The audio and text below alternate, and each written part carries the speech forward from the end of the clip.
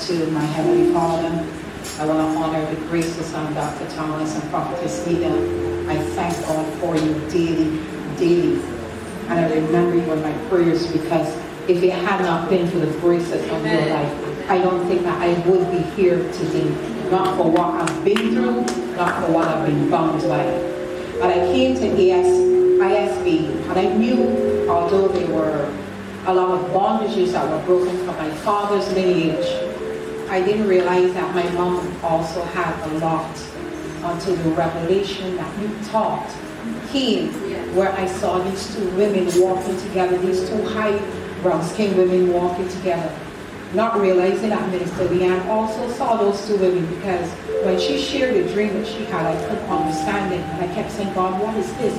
What is my role? But because my mom and I are so close, along what she has walked through, I have walked through.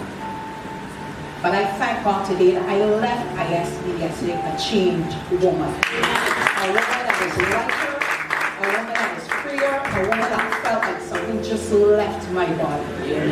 So I just want to say to God be the glory, and I thank you for your obedience, and thank you for availing yourself to be used mightily by God.